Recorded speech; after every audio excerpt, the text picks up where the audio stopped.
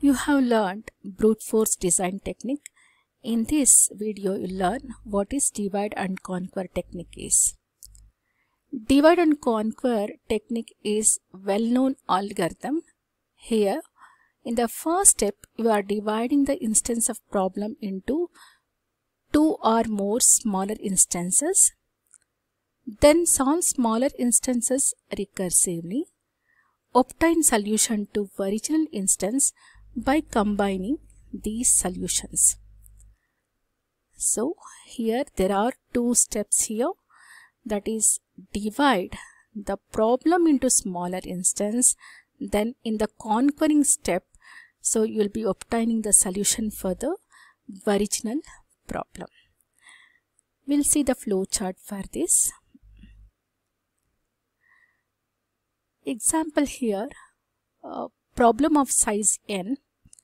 Divide the problem by 2 so that you will be getting two subproblems of size n by 2. Find the solution for small subproblem 1 and small subproblem 2.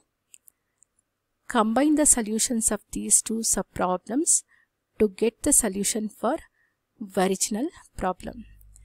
This is the general plan for divide and conquer.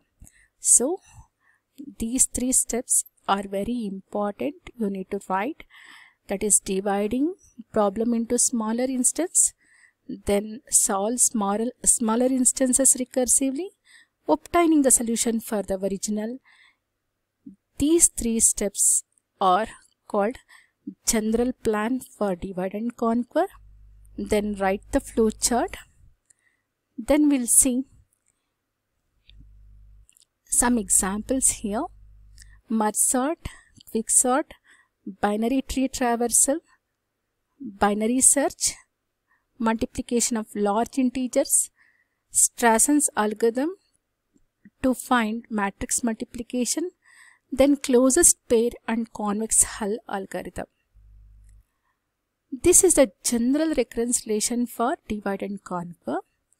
You have seen in the flow chart, whenever you divide the problem by 2, so you'll be getting two sub-problems of size n by 2.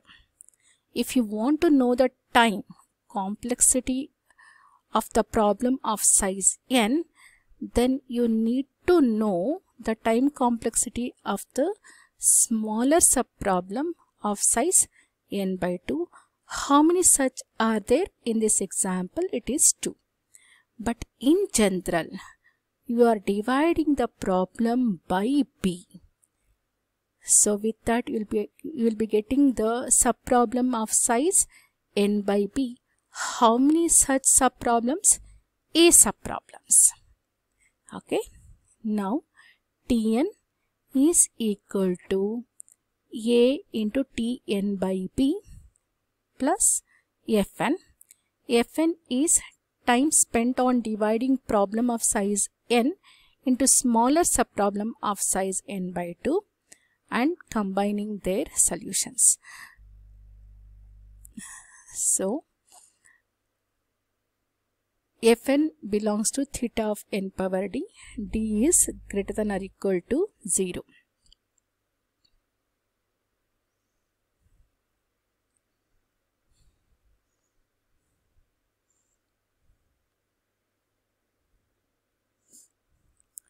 Now we'll see how to solve this reconciliation.